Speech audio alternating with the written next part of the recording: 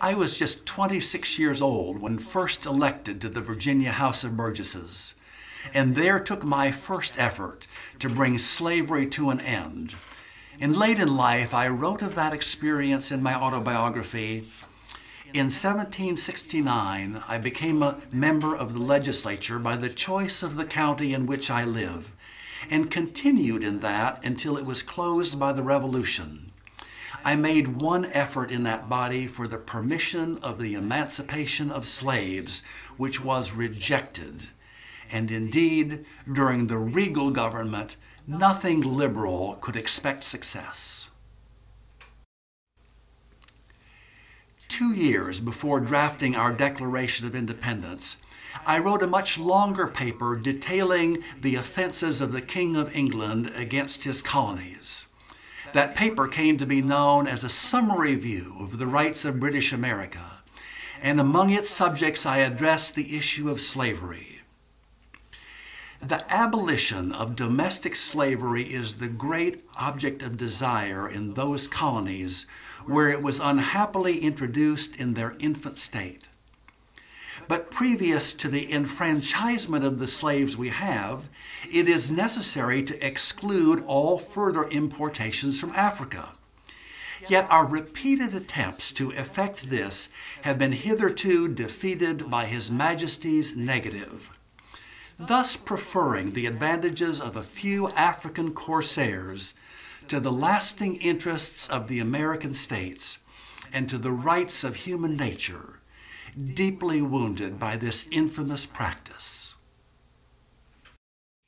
In the year before I gained the presidency, I wrote to Elbridge Gerry about economy in the national government as follows. I am for a government rigorously frugal and simple, applying all the possible savings of the public revenue to the discharge of the national debt, and not for a multiplication of officers and salaries. In 1770, I defended pro bono a slave named Samuel Howells, who was suing for his freedom. And in papers prepared in his defense, I wrote, "Under the law of nature, all men are born free. Everyone comes into the world with the right to his own person, which includes the liberty of moving and using it at his own will.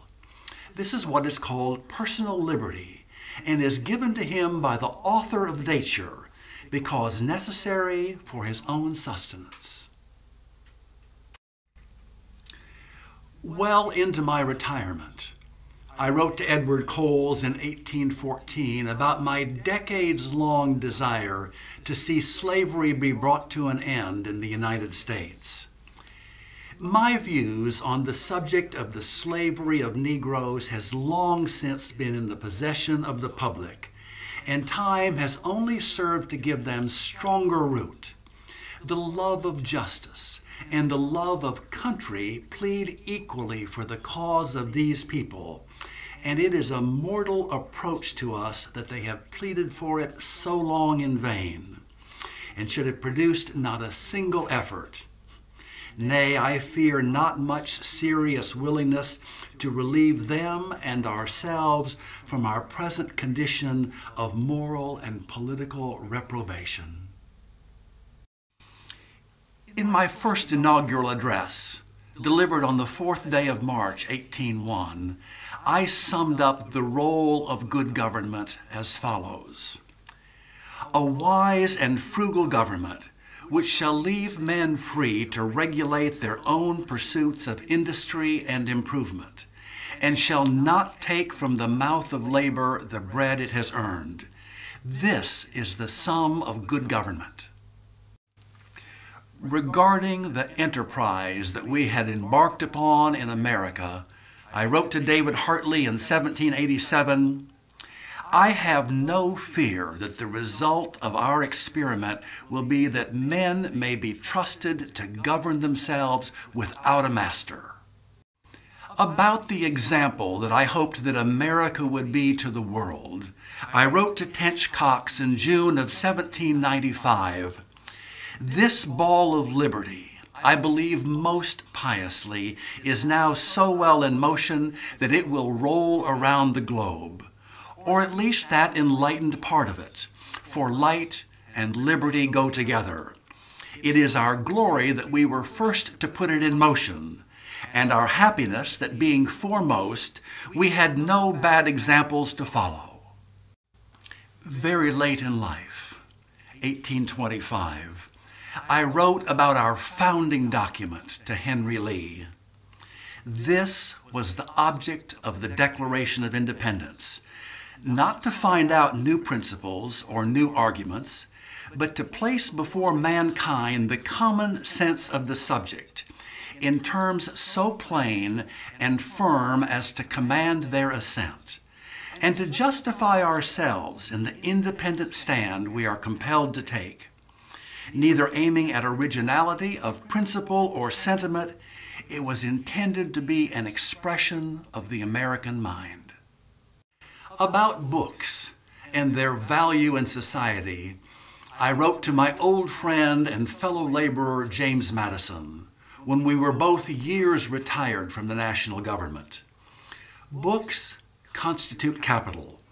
A library book lasts as long as a house, for hundreds of years. It is not, then, an article of mere consumption, but fairly of capital, and often, in the case of professional men setting out in life, it is their only capital. When I gained the presidency, the nation's finances were incomprehensible. And in the next year, 1802, I wrote to Albert Gallatin, my Secretary of the Treasury, I think it is an object of great importance to simplify our system of finance and bring it within the comprehension of every member of Congress. We might hope to see the finances of the Union as clear and as intelligible as a merchant's books, so that every member of Congress and every man of any mind in the Union should be able to comprehend them, to investigate abuses, and consequently to control them. In my autobiography, written in 1821, I was 78. I wrote about the public's unwillingness to end the slavery in our states. It was found that the public mind would not yet bear the proposition, nor will it bear it even at this day. Yet the day is not distant when it must bear and adopt it, or worse will follow. Nothing is more certainly written in the book of fate than that these people are to be free. Nothing is more certainly written in the book of fate than that these people are to be free. I wrote about our enslaved population in my autobiography in 1821. Nothing is more certainly written in the book of fate than that these people are to be free. As America's ambassador to France, I wrote to George Gilmore in 1787, 3 years removed from my beloved home in Virginia. All my wishes end, where I hope my days will end, at Monticello. Too many scenes of happiness mingle themselves with all the recollections of my native woods and fields to suffer them to be supplanted in my affection by any other. I described my home to Maria Cosway in 1786, and our own dear Monticello. Where has nature spread so rich a mantle under the eye? Mountains, forests, rocks, rivers, with what majesty do we there ride above the clouds? How sublime to look down into the workhouse of nature, to see her clouds, hail, snow, rain, thunder, all fabricated at our feet, and the glorious sun when rising as if out of a distant water, just gilding the tops of the mountains and giving life to all nature.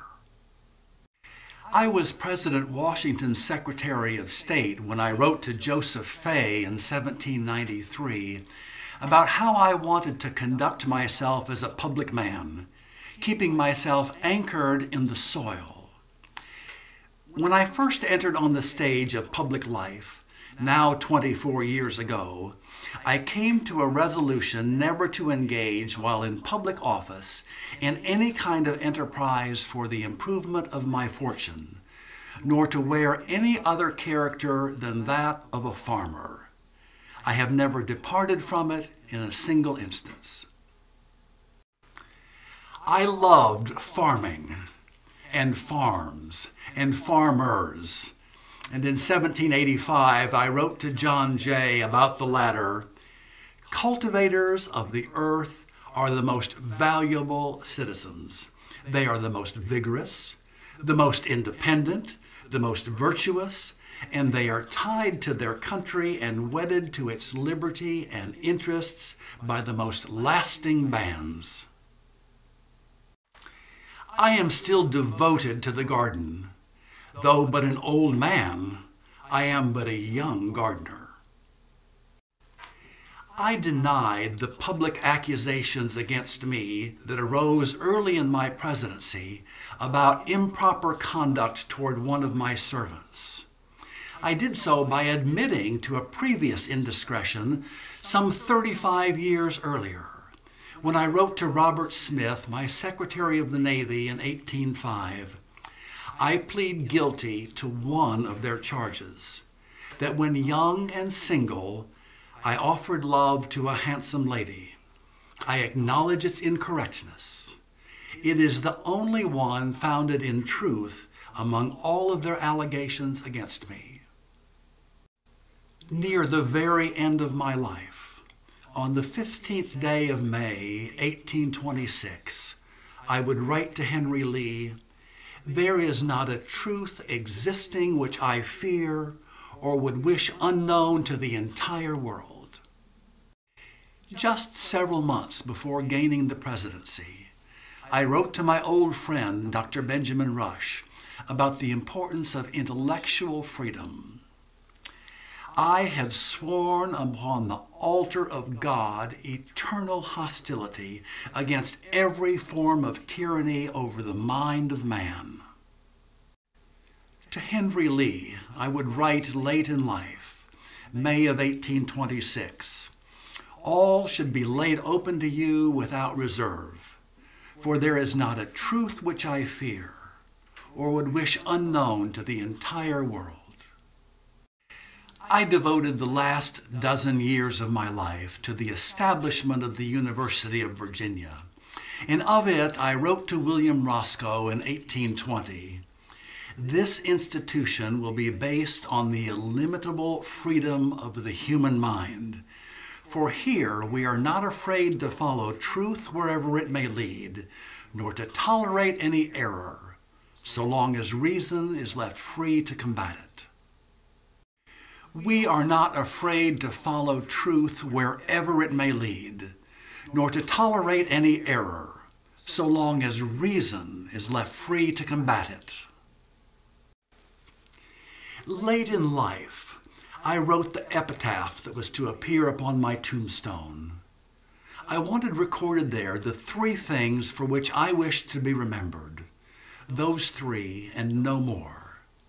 And in an undated memorandum written late in life, I wrote as follows, "Here was buried Thomas Jefferson, author of the Declaration of American Independence, of the statute in Virginia for religious freedom, and father of the University of Virginia."